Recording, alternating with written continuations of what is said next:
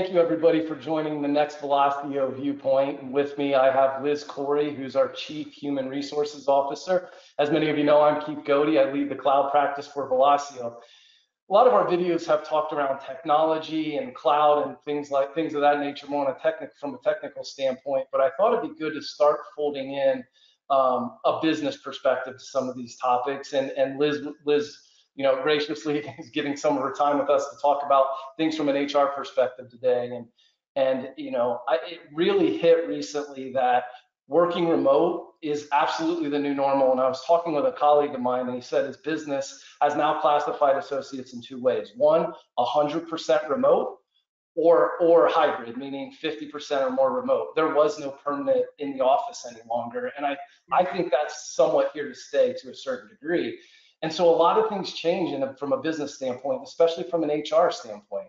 And so Liz, I want to talk a little bit about corporate culture. And I know that is very important to you. And with this context of a more remote workforce, what challenges do you see with building or maintaining a positive corporate culture with a remote workforce?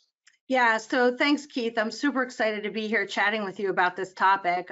First and foremost, I think there are the obvious things that are challenges with building a remote culture. The first is communication. How do we effectively communicate with people who may be in different time zones, who may be all over the world in a different way than we've communicated in the past? No longer are we going to be having water cooler talks or walking by someone's office to have those what we would call positive collisions in the office to share information and follow up on things. So I think communication is one of the obvious ones. The next one is about connection, right? Being able to connect with people in the more social aspect of work, celebrating birthdays, recognizing performance and things like that. Definitely a big challenge. How do you do that remotely? How do you make sure that you're recognizing even the hard work that people are doing?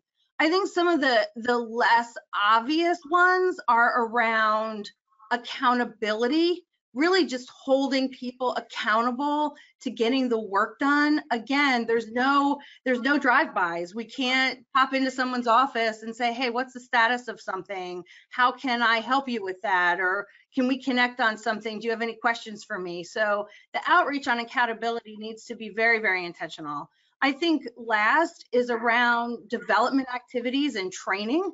I know I've seen and talked to many other HR leaders, in similar type industries and in different industries where training has just dropped. If I can't do training in a classroom, how am I supposed to develop people?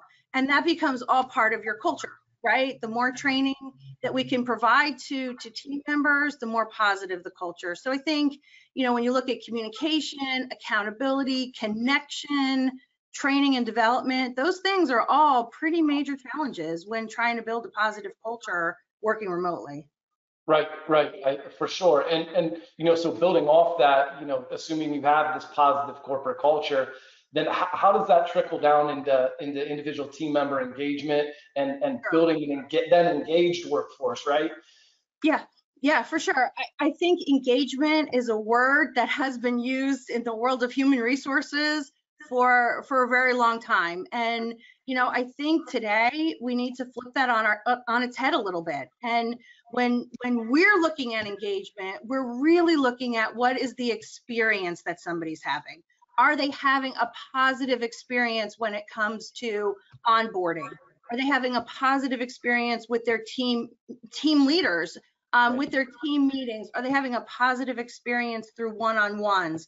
What does that experience look like for people in terms of using employee benefits, leveraging employee benefits? So measuring that experience and thinking through every single thing that we're doing to make sure that it is creating that positive experience will lead to a more engaged workforce, will lead to a more productive workforce.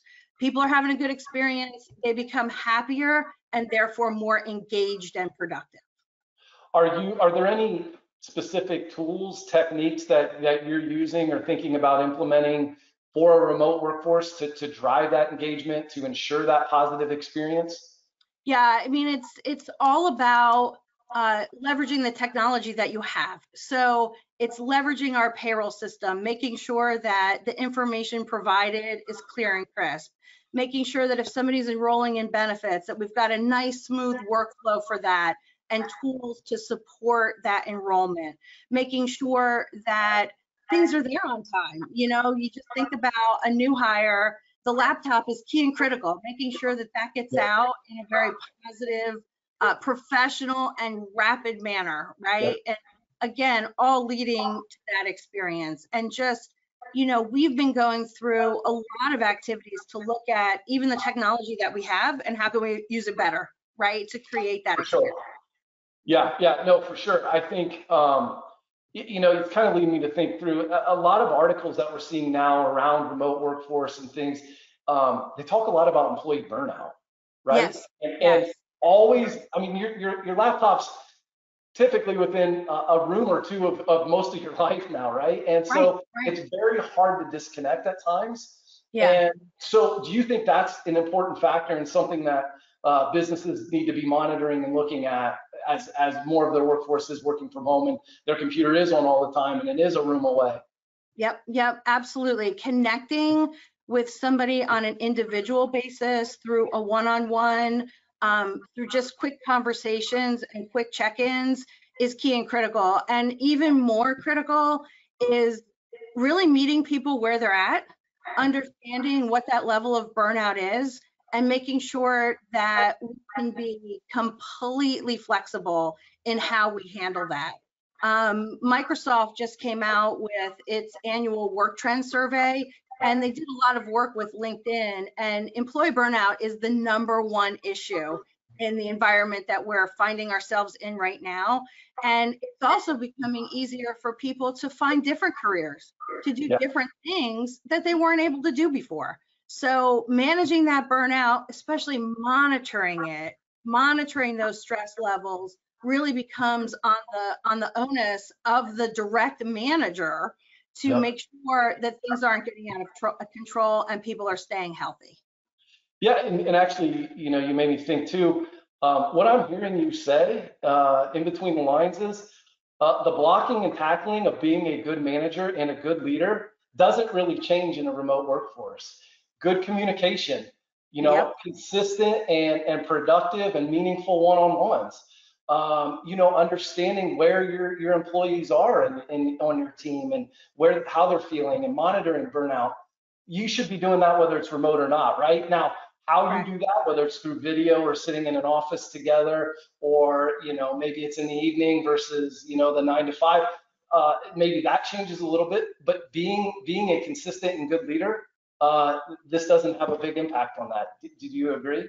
I completely agree. As a matter of fact, I think it makes it even more important, right? Because a lot of the communications have to be intentional. A lot of the outreach has to be intentional. You really have to think through, oh, I didn't get a chance, for example, to see Keith in the office today.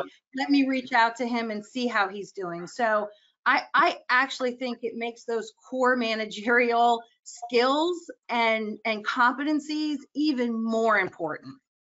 Right. No, agree. Yeah. You know, you'd walk by somebody's office every day and at least say hi. Now you don't have that. So a simple, you know, quick chat or a quick video, hey, how you doing? How's your morning going? It takes a little bit more deliberate action, I think. So agree. You know, let's talk recruiting and hiring, right? Because I think what people are looking for when they join an organization is changing a little bit too, with the remote nature. Like, how are you seeing recruiting practices changing, hiring practices changing? You talked a little bit about streamlining the process in terms of getting them a laptop, you know, making sure that day one is a very good experience. But prior to day one, are you seeing the recruiting changes? Are you seeing what candidates are asking for, or the questions they're asking changing, things like that?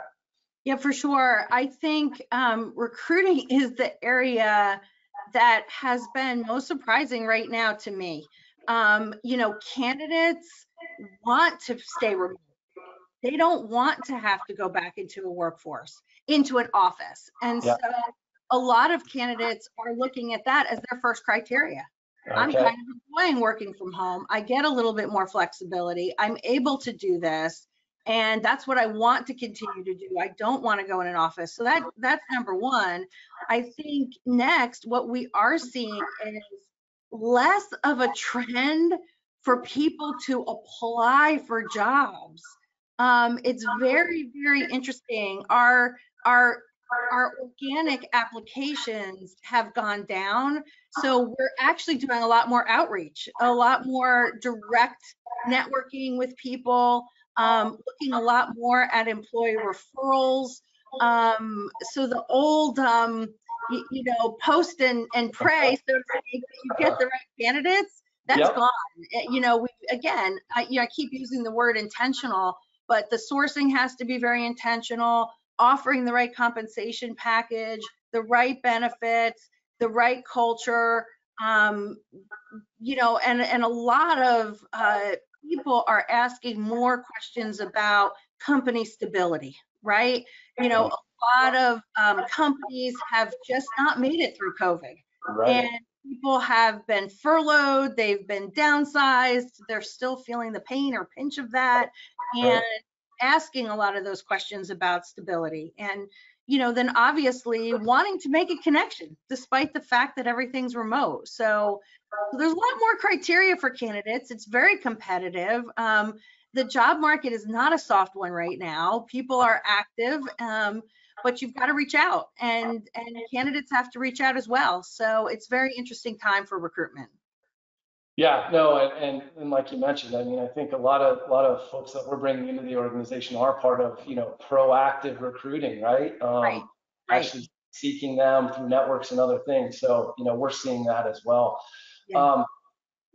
I think kind of to wrap here, Liz, if you had to leave us with three things as a good leader, good manager within an organization, taking everything we talked about into consideration, do you mind restating kind of what those would be from your standpoint? Yeah, I would definitely say first and foremost, make sure you're setting your goals and objectives, and that line to accountability is clear with all of your team members. And that simply happens by conversation. And so, my next point would be make sure that communication, those lines of communication are open, that different vehicles are available for communication, that you're checking in and touching base with everybody, even if you think they're okay, right? Let me just make sure that I'm touching base with people. And I think third would be, use the tools that you have available and have fun. We've done a lot around, the whole concept of engagement with happy hours and, town halls and kickoff meetings, and, just those ability to connect with people again is key and critical. But I can't emphasize enough, Keith, accountability, coaching conversations, checking in, communicate above and beyond, and I think you'll find yourself very successful as a leader in today's environment. Yep, couldn't agree more. And sometimes it's just back to the basics, right, Liz? I mean, there's not a silver bullet here. It's just staying connected to your people and make sure you're getting them what they need and helping throughout. So, Liz, as always, thank you for the time. Thank you. Appreciate the conversation. This remote environment that we're all going to be operating in, something we're tracking very closely, and would love to keep talking with you more on it as things evolve and develop. So again, as always, thanks again, Liz. Thank you. Enjoyed it. Thanks, Keith. Bye. Bye.